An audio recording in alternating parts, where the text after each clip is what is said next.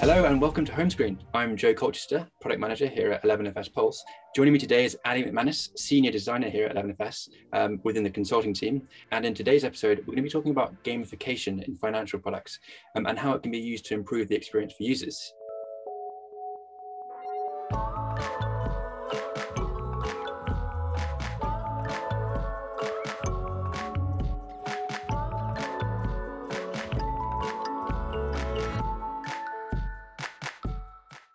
How are you doing today, Ali? I'm good, thanks, Colch. How are you? I'm very well, thank you. So just to give a bit of background, Ali is actually going to be joining us as a host here on Homescreen. So we're very glad to be having you soon, but for now, you're just the guest. Can you confirm that you'll be growing your hair like all the other hosts so far? I will be growing my hair, yes. It is obviously a prerequisite for the role, and if I can do anything to fill the considerable shoes of Jim Safford, then I will be doing quite the job. So yeah. That's in the pledge then. Good to get that one. So let's just talk about gamification. Let's start with just explaining what it is really. Yeah, sure. So gamification is essentially just bringing gaming elements into a non-gaming environment, be it product or services. Now, this is often misinterpreted as turning apps or products into games themselves. That's absolutely not what this is. It's just about bringing some of those little fun elements into some of the more not mundane, but maybe some of the functions of that particular product or service that lack any immediacy or appeal. So, yeah. Okay, and in terms of in financial services, where are we starting to see that commonly? I think we've started to see it quite commonly in investments and savings in particular. They're obviously common examples of Robinhood, but also some different more sort of financial management apps like Mint. But it's also starting to appear in places such as credit scoring or even basic transactions.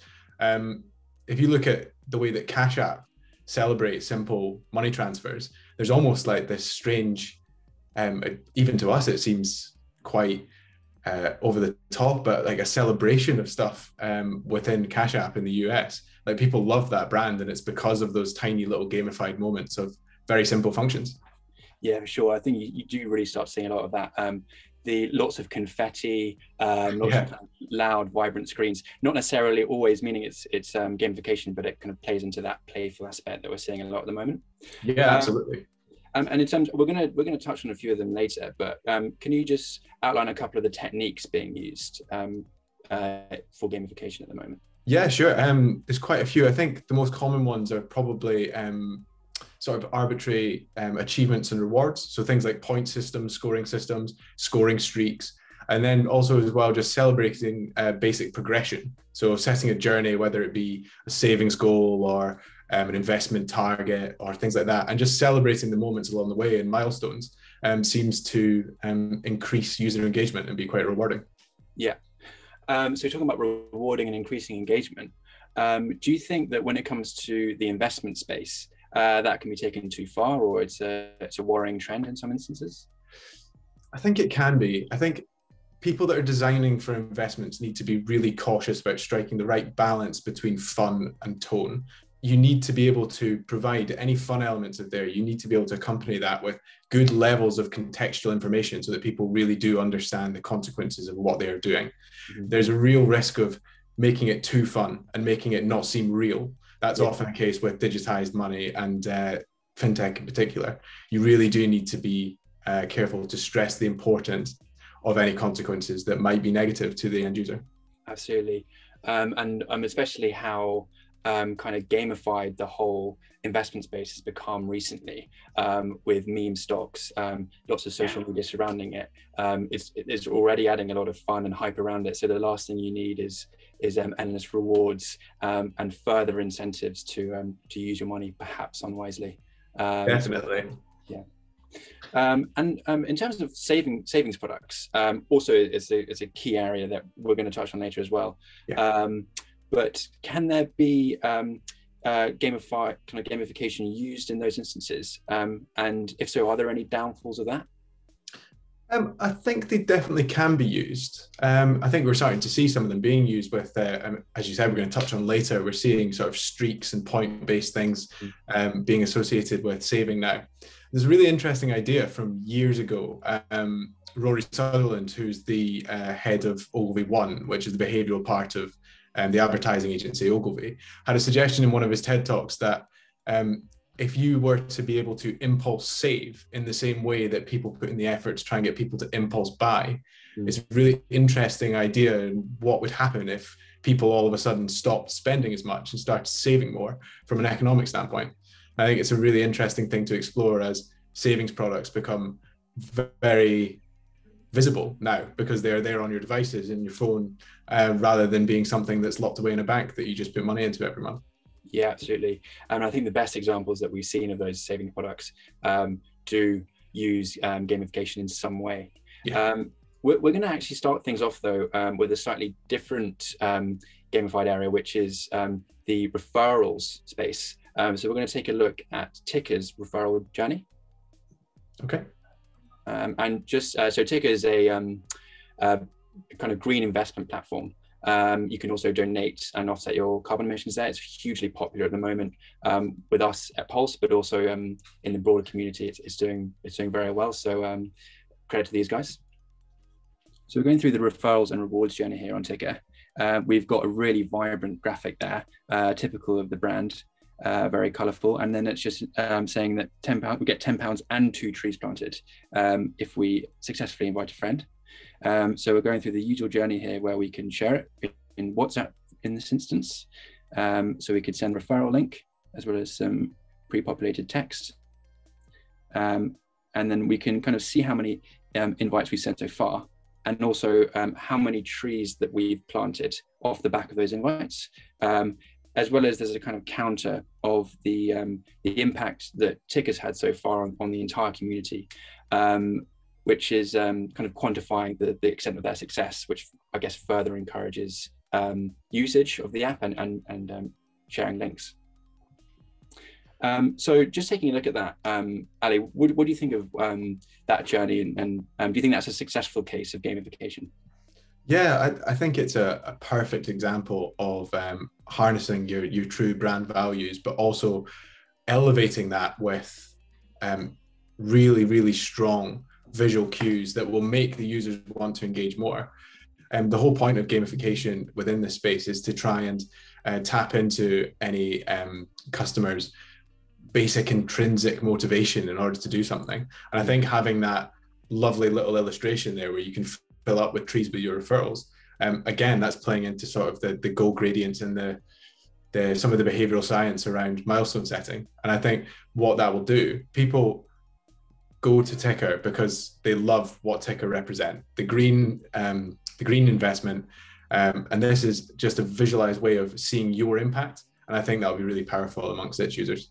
Yeah, and I think Bunk were also very good in this space, where they had a very similar kind of virtual forest thing going on, which is a really nice way to just see how you're building up your impact. And Tickr used it elsewhere as well. We saw a glimpse of it there, where we saw the impact that the app's had so far on emissions and those kind of things. But if you're using the app, you can also see how much your investments have had an impact, and how much your if you're on the offset subscription, you can really visualize it by tons of carbon, trees saved, these kind of things. So it almost seems like there's a really good relationship between kind of quantifying things and gamification. It's a very simple form of it, but really effective, I think, in this sense.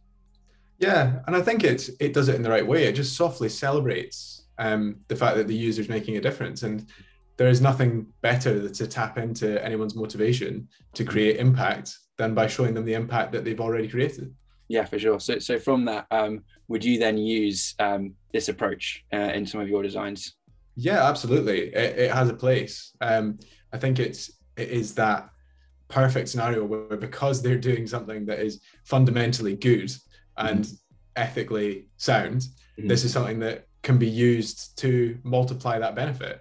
Yeah. Obviously, that same technique can be used in the reverse and to make things maybe slightly more insidious in some of the darker behavior patterns. But yeah, I think what they're doing is fantastic, and it wouldn't surprise me if they keep going from strength to strength based on functionality that they have. Yeah, absolutely. I think we've also seen Tickr is a very easy example because they're doing good, but we've seen examples where just simply storing where your referrals, how many you've got, how much money you've earned, sometimes that's enough just to incentivize further engagement with it, I think.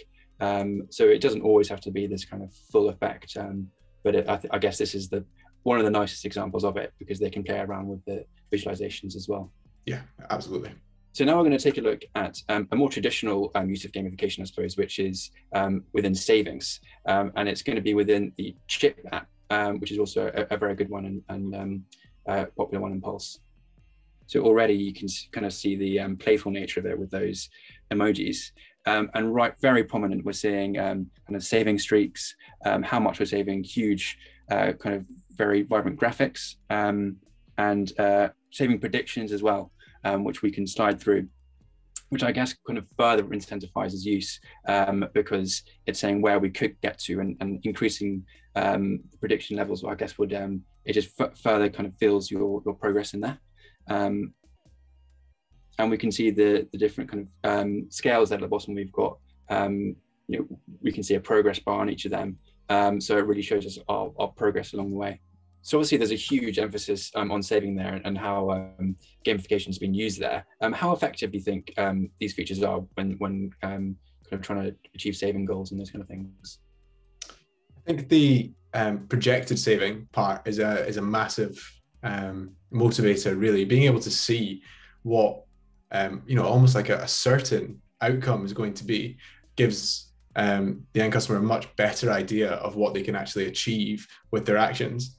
And just simply having that the saving streak within that allows them to have something to hold on to keep. They're going to want to do that. They're going to want to keep saving with each of those days that pass. And from the word of mouth, people that use Chip, everyone loves it, and they believe it allows them to save more and more frequently. It's actually really interesting that kind of saving streak thing, and it's very similar to a feature that we've seen from Yolt, who've now released a very kind of savings focused account, and they were on the show a few weeks back, and they were saying how the research shows that these small streaks really encourage that positive reinforcement. By doing small wins, you increase engagement as well as savings. Yeah, I mean, absolutely. From my own personal experience, I use and have used the task app Todoist for what must be the best part of a decade now. And I just can't let go of the fact that every single day you build up a streak, and you get what they call karma points. And it's completely irrational, but I can't let that go, and I won't use anything else. Fair enough. So there's the kind of casual language there, kind of gamified language as well. Stuff like you're on a roll. Do you think that potentially alienates some of the older demographics who aren't so keen on this kind of slightly more juvenile and kind of gamey approach? I think the approach is very much valid. I think you're right about the tone of voice, but that is all to do with how the brand wants to sell itself and who it wants to sell itself to. There is definitely a lot of work to be done in designing apps that are incredibly useful, but for the older generation. I think this comes down to just purely tone of voice and branding, and whether or not they feel they can exclude that. But I think it would lose quite a bit of its charm if it wasn't colloquial and outgoing. Yeah, no, I agree. And I actually think that a lot of the older generations aren't put off by that kind of thing. I've not researched that, but that's my hunch. And I think there's a case, I don't know what you think, but the kind of behavioral science behind gamification and rewards, I imagine that also remains. So you could get rid of the language, not that you should in this instance, but for for apps like, say, Marcus or aimed at a slightly older generation, you could probably keep the behavioral stuff but lose some of the explicitly gamified components of it. Yeah, absolutely. I mean, when it boils down to it, all it is it's applying an engaging metric to something that otherwise isn't engaging. So all you need to do is tailor that to the kind of people that you're trying to target and the people that are going to be using your product. And it should be more successful than not applying any gamification at all. Yeah, for sure. So you might have touched on it earlier. We saw some enthusiasm there, but could you tell us about what your favorite financial service app using gamification is? Oh, it is interesting because there are quite a few of them. You mentioned Yolt earlier. I've used Yolt for quite a few years now, and I find it incredibly beneficial. And their savings thing is great. Obviously, it's very similar to what we've seen in the show as well. But I think purely from a design standpoint and for its sheer simplicity, Monzo's highest rated feature amongst customers, or the thing that resonates most to customers, is the real-time notifications, right? And there's a tiny bit of gamification behind that because they use haptics, they use some sound, they use some motion, all of the things that just make it a little bit more joyful to make a purchase. And this is just something that is so incredibly simple. Anyone could do this. It just sits within sort of a brand playbook, tone of voice, and it just makes that instantly more appealing. And it costs Monzo absolutely nothing to do. Mm. That's a really good point, actually. And I think as well, it seems like the Monzo budgeting feature, which is so fundamental to the product offering now, is also kind of the center point. That's where you land. You see where you are in your budget, and it's kind of goes to show how it's clearly a popular feature. It's clearly been tested well. So it's a small case of gamification. It's not a lot of fun, but it is. Even just having that metric, something to aim for, something to challenge yourself with, that's I suppose it's a testament to the power of gamification and how it's been increasingly featured more and more these days. Absolutely, it's a game I lose more often than not. The Monzo budget, for sure. So finally, when it comes to a person's money, what would you advise designers bear in mind when designing a financial product? I appreciate this isn't exactly related to gamification or necessarily related to gamification, but what would you give some advice there for? That you should never design a feature with the gamification as the starting point or the reason to design a feature. The feature should be, certainly when it comes to designing financial apps, entirely functional, and then you find those ways to make it more engaging and a little bit more casual and less serious, etc. But that fundamental functionality and the clarity of what the function is there to represent and do has to stay in place. Yeah. Okay, great. Well, it's been great chatting, Ali. Have you got any projects working on at the moment that you'd like to call out, or particular channels that you'd like to mention? Yeah, sure. I'll give a shout out to the Minimum Lovable brand work that we've done here in the past few months. Fantastic brochure on how to apply that minimum lovable element to any brand that you create for financial products. So a huge shout out to our head of design, Will Jones, and our design lead, Matt Skip, for that. And in terms of any contact details, anyone is very welcome to find me on LinkedIn and slide into the DMs there if they want to talk to me about anything else.